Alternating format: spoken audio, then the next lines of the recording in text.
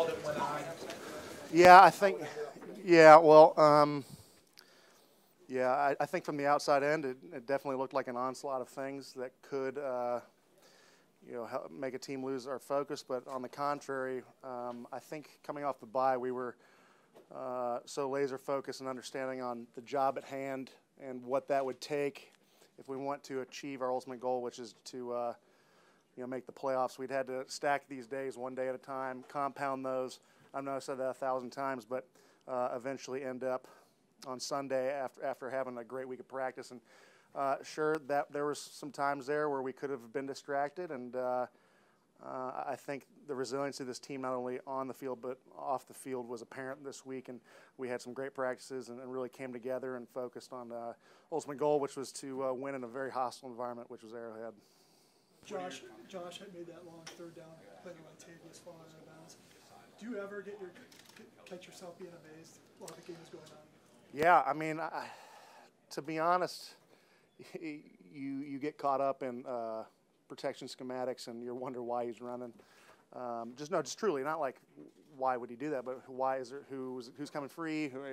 Was that a protection issue or something like that? So it's one of those things that you really kind of take a step back after the game and really appreciate, because like I said earlier, you just kind of focus on what was going on. And I know you guys were focused on it, but it was a rough week for Sean.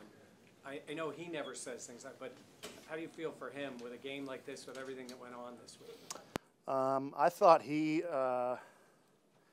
came in, that could have, we felt for him. We felt for his family. We felt for the individual, because we know who Sean is. I've been with him for 5 years, and Sean is not only an astounding football coach, a very resilient one, but is a good man.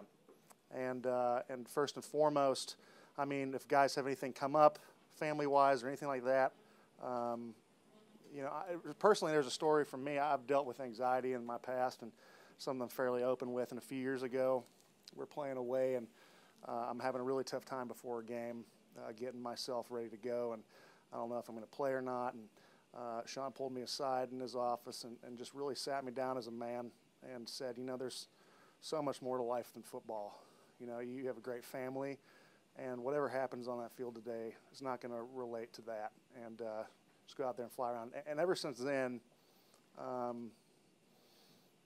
it was just one of the most unique things that he did 90 minutes before a football game, an important one a few years ago. And I know that wasn't what you asked, but personally speaking for myself, I'd do anything for that man. So did any of this more for Mitch? In the first half today, James Cook with the touchdown and another long catch. How much have you seen him grow, become a part of this offense? James Cook is a phenomenal football player, a guy who brings a lot of energy, even though he can seem stoic, to say the least. It's a guy who runs hard, is wants to run the ball, wants to take a few hits, and like you saw, is available for Josh in those tough times.